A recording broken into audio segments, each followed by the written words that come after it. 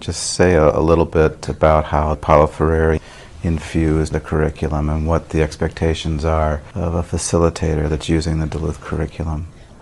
Well, Freire's educational model is that you don't do what he calls banking education. You don't give a lot of information to someone and then give them a test to see what percent they can give back. You're putting stuff in their head, and you should be able to withdraw it. That's what he calls banking education. He says the way people learn is by exploring their life. You put their life out in front of them, and then you have discussions with different people about what is going on there. And it's through that reflection on your daily life and then getting some information, in fact, taking a value like nonviolence or balance or equality or love.